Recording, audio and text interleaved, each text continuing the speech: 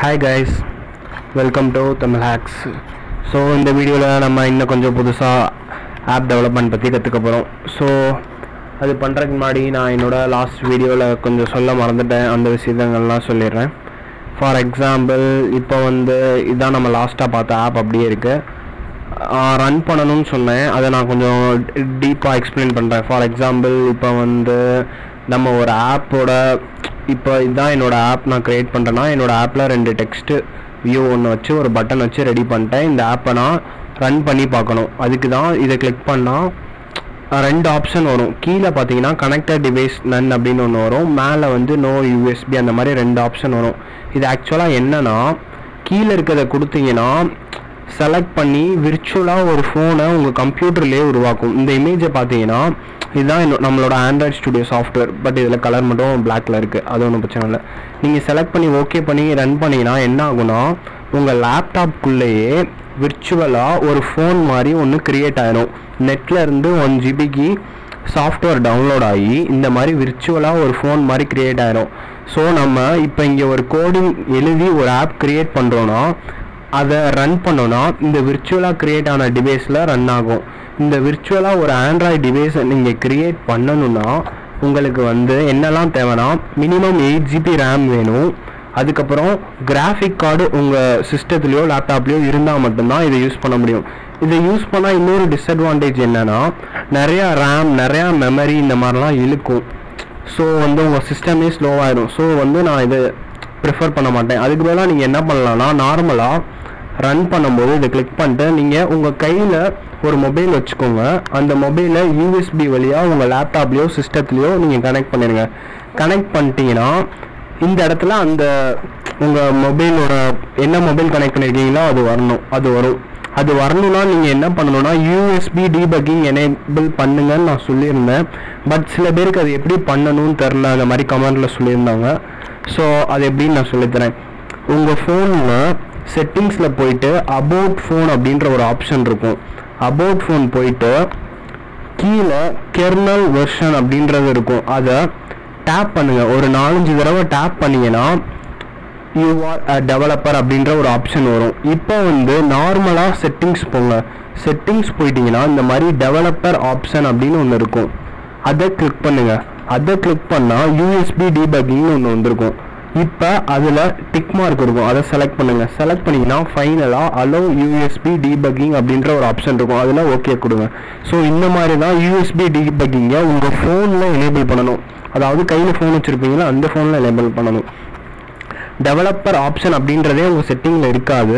So என்ன பண்ணுறீங்க, about ஃபோனில் போய் கெர்னல் வெர்ஷனை நிறையா தடவை டேப் பண்ணுறீங்க.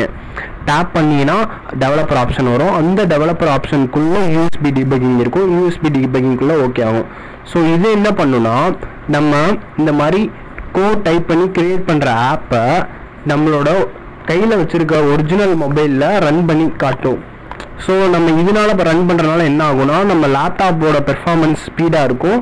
நம்ம ஒரிஜினல் மொபைல்லையே ஆப்பை ரன் பண்ணி பார்க்குறதுனால, சப்போஸ் உங்கள் ஆப்பை நீங்கள் கம்ப்ளீட் பண்ணி ப்ளே ஸ்டோரில் லான்ச் பண்ணிங்கன்னா எந்த மாதிரிலாம் இருக்கும் அப்படின்ற ஃபீச்சர்ஸ் எல்லாமே பார்த்துக்கலாம். இது நம்ம லாஸ்ட் எபிசோடோட ஒரு கண்டினியூஷன்.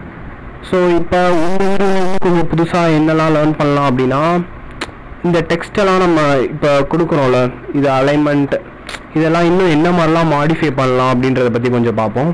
இப்போ இந்த இடத்துல டெக்ஸ்ட்டுன்ற இடத்துல இருக்கேன். இப்போ நான் ஜஸ்ட்டு டிசைனுன்ற இடத்துக்கு போகிறேன். போயிட்டு இங்கே ஃபுல் டிசைன் பண்ணுற மாதிரி இருக்கும். ஃபார் எக்ஸாம்பிள் இப்போ நான் இந்த ஆப்புன்றதை கிளிக் பண்ணுறேன். கிளிக் பண்ணோடனே என்னோடய ரைட் சைடு லோடிங்னு வந்துச்சு. இப்போ பார்த்தீங்கன்னா நிறைய ஆப்ஷன்ஸ் வந்திருக்கு. இந்த இடத்துல போயிட்டு இந்த டெக்ஸ்ட்டுக்கு நேராக ஆப்புன்னு இருக்குது.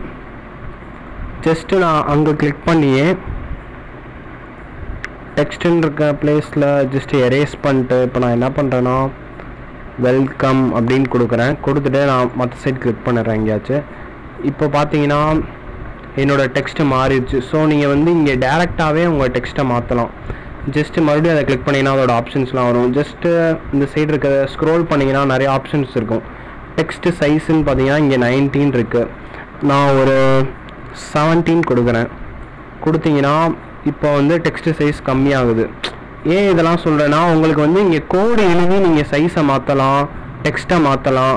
அது தெரிலனா ஜஸ்ட் இந்த டிசைன் ஆப்ஷன் கொடுத்துட்டு நீங்கள் இதை கிளிக் பண்ணிங்கன்னா இந்த சைடு வந்து நிறைய ஆப்ஷன்ஸ் வரும். இதில் நீங்கள் டேரெக்டாக கோடு எதுவுமே எழுதாமல் டெக்ஸ்ட்டுன்னு இருக்க இடத்துல டெக்ஸ்ட்டு சைஸுன்னு இருக்க இடத்துல டெக்ஸ்ட்டு சைஸு, உங்கள் டெக்ஸ்ட்டு போல்டாக வேணும்னா போல்டு செலக்ட் பண்ணிக்கலாம். அந்த மாதிரி இப்போ பார்த்தீங்கன்னா போல்ட் ஆயிடுச்சு என்னோடய டெக்ஸ்ட்டு. நெக்ஸ்ட்டு உங்கள் டெக்ஸ்ட்டுக்கு வந்து இப்போ வந்து டிஃபால்ட்டாக ஒரு பிளாக் ஷேட் அந்த மாதிரி கலரில் இருக்குது.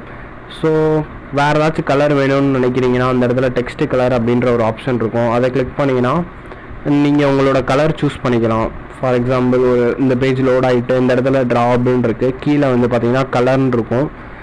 இந்த இடத்துல நீங்கள் ஏதாச்சும் ஒரு கலர் சூஸ் பண்ணிக்கலாம். ஃபார் எக்ஸாம்பிள் இப்போ நான் ரெட் சூஸ் பண்ணுறேன், சூஸ் பண்ணிட்டு ஓகே கொடுக்குறேன்.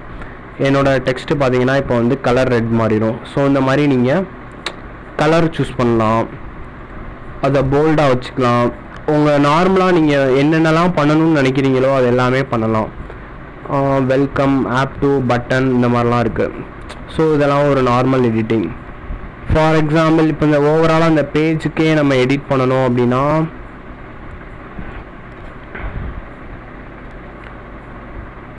இதெல்லாம் இப்போ இந்த இடத்துல டெக்ஸ்ட்டுக்கு வந்துட்டு இந்த டெக்ஸ்ட்டு ஆரம்பித்து இங்கே க்ளோஸ் ஆகுது. இதுக்கு என்ன மீனிங்னா இப்போ நான் கிளிக் பண்ணேன்னா ஏதாச்சும் ஒரு இந்த டெக்ஸ்ட்டு வந்து இந்த ஜஸ்ட் இந்த ஒரு டெக்ஸ்ட்டோட கோடிங், இந்த டெக்ஸ்ட்டு வந்து ஜஸ்ட் இந்த செகண்ட் டெக்ஸ்ட்டோட கோடிங், இந்த பட்டன் வந்து ஜஸ்ட் இந்த பட்டனோட கோடிங். இதுக்கு எல்லாத்துக்கும் வெளியே இங்கே ஒரு 4 லைன் எழுதியிருக்காங்க பார்த்தீங்களா, இது வந்து ஓவராலாக எல்லாத்துக்குமே இருக்க கோடிங். இது எல்லாமே டிஃபால்ட்டாக வரும். ஃபார் எக்ஸாம்பிள் இங்கே நான் ஏதாச்சும் ஒன்று செட் பண்ணணும்னு நினைக்கிறேன். ஆண்ட்ராய்டு ஃபார் எக்ஸாம்பிள் நான் பேக்ரவுண்டு ஒரு கலர் வைக்கணும்னு நினைக்கிறேன். இங்கே வந்து எனக்கு வந்து பேக்ரவுண்ட் ஒயிட்டாக இருக்குது. ஃபார் எக்ஸாம்பிள் நான் ஒரு வேறு கலர் வைக்கணும்னு நினைக்கிறேன். அப்போ என்ன பண்ணுறேன்னா ஆண்ட்ராய்டுன்னு கிளிக் பண்ணிட்டு பேக்ரவுண்ட் அப்படின்னு கொடுக்குறேன். நீங்கள் ஒரு 2 லெட்டர் டைப் பண்ணாலே போதும், அதுவே காட்டும். ஜஸ்ட் என்டர் அமுக்குனீங்கன்னா அந்த மாதிரி வந்துடும். இப்போ ஆண்ட்ராய்டு பேக்ரவுண்ட் அப்படின்னு கொடுத்துட்டு கலர் ஏசன்ட் அந்த மாதிரி கொடுத்துருக்கேன். இப்போ பார்த்தீங்கன்னா இந்த மாதிரி கலர் மாறிடுச்சு. இந்த இடத்துல நீங்கள் என்ன பண்ணலாம்னா இது வரைக்கும் ஃபிக்ஸ்டாக கொடுத்துட்டு இந்த ஸ்லாஷ்க்கு அப்புறம் நீங்கள் உங்களுக்கு எந்த கலர் வைக்கணும்னு நினைக்கிறீங்களோ அந்த கலரோட பேர் கொடுக்கணும். ஸோ இந்த மாதிரி இருந்துச்சு. இங்கே நேம் கொடுக்கக்கூடாது. ஆக்சுவலாக நீங்கள் என்ன பண்ணணும்னா உங்களுக்கு எந்த கலர் வேணுமோ அந்த கலரோட கோட் கொடுக்கணும். ஃபார் எக்ஸாம்பிள் #F00ன்னு கொடுத்துருக்கேன். இது வந்து பார்த்தீங்கன்னா ஆரஞ்சு கலரோட கோடு. இப்போ இந்த மாதிரி கலர் கோடு எப்படி உங்களுக்கு தெரியல அப்படின்னா ஜஸ்ட் கூகுள் போயிட்டு what is the colour code for orange, what is the colour code for blue, அந்த மாதிரி உங்களுக்கு எந்த கலர் கோடு வேணுமோ அந்த கோடை நீங்கள் எடுத்துகிட்டு வந்து இங்கே போட்டிங்கன்னா இந்த மாதிரி கலர் மாற்றிக்கலாம். ஸோ பேக்ரவுண்டில் வந்து இந்த மாதிரி கலர் மாற்றிக்கலாம். நெக்ஸ்ட்டு இப்போ இந்த டெக்ஸ்ட்டு பார்த்தீங்கன்னா நம்மளுக்கு விசிபிளாக இல்லை. ஸோ ரெட்டில் இருந்து நான் ப்ளூக்கு மாற்றிடுறேன். இப்போ பார்த்தீங்கன்னா வெல்கம், ஆப் டு, ஒரு பட்டன். ஸோ இப்போ நம்ம ஒரு சிம்பிளாக ஒரு நார்மல் எடிட்டிங் வச்சு ஒரு சிம்பிள் ஆப் ரெடி பண்ணியிருக்கோம். இப்போ நீங்கள் என்ன பண்ணணுன்னா இந்த இடத்துல ஃபைல் போயிட்டு சேவ்னு ஒரு ஆப்ஷன் இருக்கும். சேவ் ஆல்ன்ட்டு நீங்கள் எந்த ப்ராசஸ் பண்ணாலும் சேவ் ஆல் அப்படின்ட்டு கொடுத்துருங்க. ஸோ நம்மளோடது சேவ் ஆயிரும். இப்போ ஜஸ்ட்டு நீங்கள் ரன் கொடுத்துட்டு உங்களோட யூஎஸ்பியில் உங்கள் மொபைலில் கனெக்ட் பண்ணிட்டீங்கன்னா இங்கே வந்துடும். ஜஸ்ட் அதை கொடுத்துட்டிங்கன்னா என்ன ஆகும்னா ரன் ஆகும்.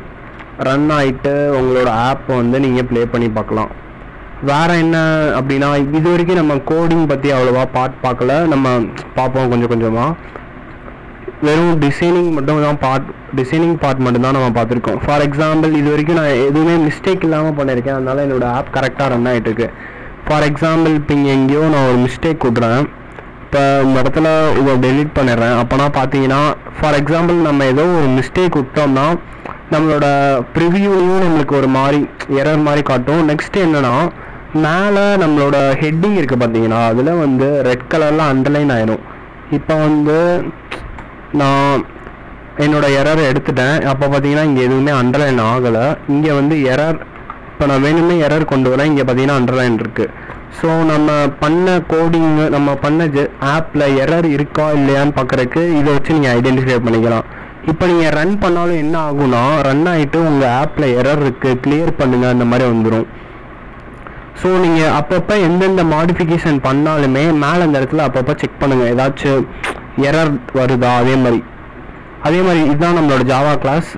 டிஃபால்ட்டாக இங்கே தான் கோட்லாம் எழுதும். இது இருக்க டிஃபால்ட்டு கோடு. ஃபார் எக்ஸாம்பிள் இங்கேயும் நான் என்ன பண்ணுறேன்னா இதை இப்படி எரேஸ் பண்ணிடுறேன் ஒரு டேட்டாவை. அப்போ என்ன ஆகுதுன்னா மேலே ஒரு ரெட் கலரில் ஒரு லைன் வருது.